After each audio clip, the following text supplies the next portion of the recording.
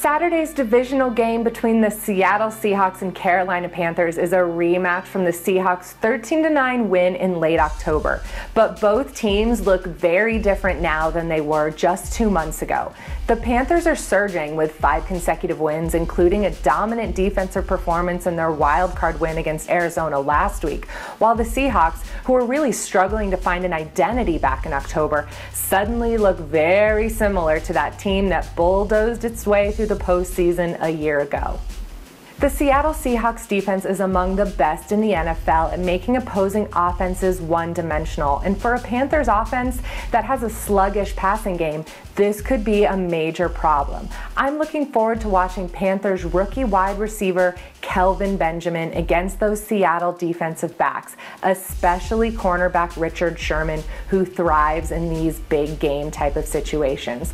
Surely Sherman remembers the 51-yard catch that Benjamin had against him in October, and I wouldn't be surprised to see Sherman have at least one interception in this game.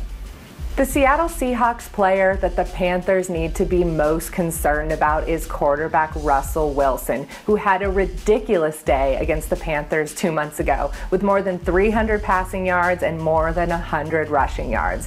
The Seahawks would surely like to see running back Marshawn Lynch and receivers like Doug Baldwin and Jermaine Kearse shoulder much of the workload on Saturday night. But Wilson has proven over and over again just how dangerous he can be as a passer when he's in the pocket, but especially what he's able to do to keep plays alive.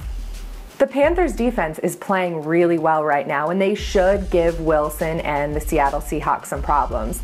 But Seahawks have that championship look about them right now. And with the fact that they're playing at home and with their own really stout defense, it should be enough to send the Seahawks back to the NFC title game.